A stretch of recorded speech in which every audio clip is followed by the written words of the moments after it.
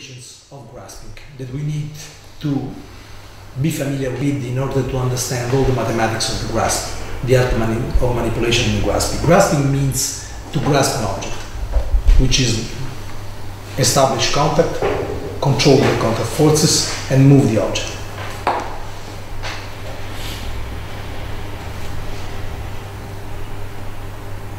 Okay, so this is an example of a fingertip grasp.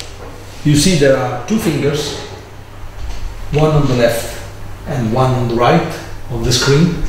Each finger has three joints, 1, 2, 3.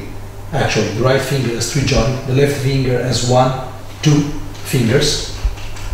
The black part is considered as fixed, okay? So it cannot move.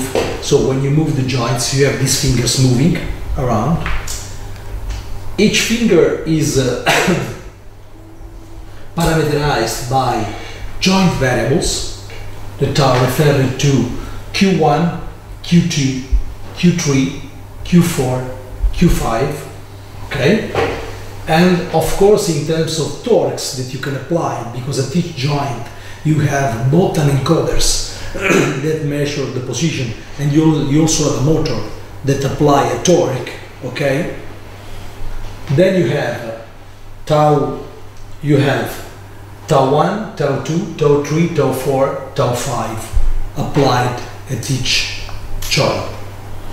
Then you have two main reference frames. One is attached to the palm of the hand. Okay, why we attach to the palm of the hand? You know why? Because it's the most interesting part in terms of manipulation is when you move the object inside your palm. So it's very important to understand the motion of the object with respect to the palm, because then of course when you move the palm, it's not grasping anymore. Because you establish the most important part of manipulation is manipulation with respect to the palm. Okay? Then if you move the palm, it's okay. But for the analysis that we are doing, we are considering a reference frame attached to the palm. And this is called a reference frame N, which is an inertial frame. Then we have a reference frame which is called B, body frame or object frame, that is here. They should be somewhere in the center of mass of the object. We are considering this here, okay? And then you have some other important reference frame that are the contact frames. The contact frames are as much as the number of contacts you have. You have here 2 contact points, you have C1 and C2, okay? For each contact points, you have, we are considering smooth surface, okay? So for each contact point on an object, you have a tangential plane that can be defined, because this is a smooth, a regular surface, okay? So there is a tangential plane. If there is a tangential plane, you can consider a normal to the contact, okay? Because it's the normal to the tangential plane, and we refer this to N vector. So you have the normal vector going inward the object, okay? We call N, and then we call T and O are the two tangential versor unit vectors, sorry, onto the tangential plane. So you have a reference frame here. The Z goes, sorry, the N vector, which is the Z in the future, goes inside the object, and then you have X and Y that we refer to T and O that span the tangential plane, okay? So our 3 unit vector designed this way. Of course, you are free to choose T and O, you are not free to choose N, because N is given by the tangential plane, okay? The same on the other side. Then we refer to B as the origin of reference frame expressed in N. So you have a vector from here to here, which is called B, that is the position of this object, okay, of this reference frame. And you have C, the origin of this reference frame with respect to the N vector, okay? Good. Then you can compute the compact version of all the variables, and you put all the joint variables in a joint vector Q, where you put all the variables, and and Q, is the number of joints. You can consider the velocities that are the derivative with respect to the time, and you can consider the torques. Okay, that can be, it's the torque applied to the joint. We'll see if it is active or passive. And the joints can be prismatic or rotational. Okay, this is a prismatic joint. A rotational joint. Okay, and you can. This one? Which one? This one. Yeah, kind of. The one in the that one is important. Or you can give me your pen. This one. Yes, can you give me? Thanks. So this is a prismatic joint.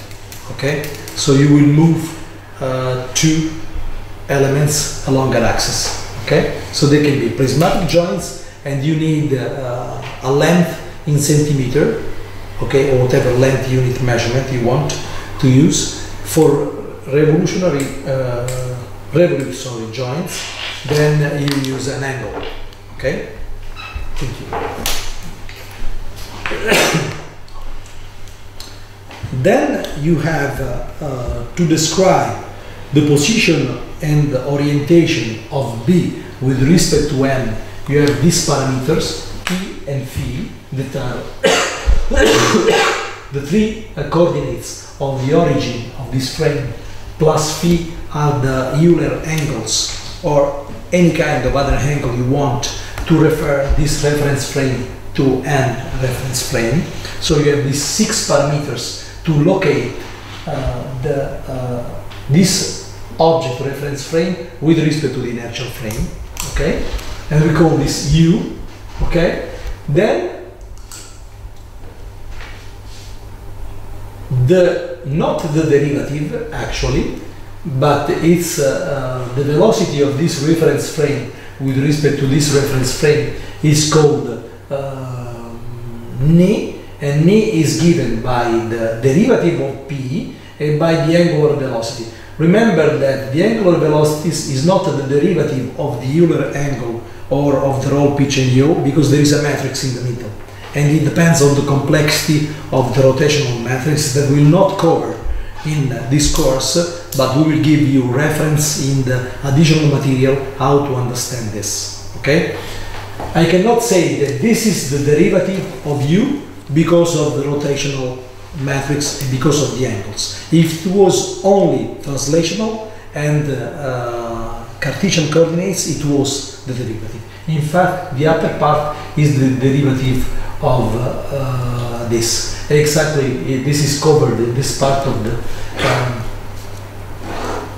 the slide, so we can say that U dot is not equal to N, but there exists a matrix V such that you can compute U dot as V.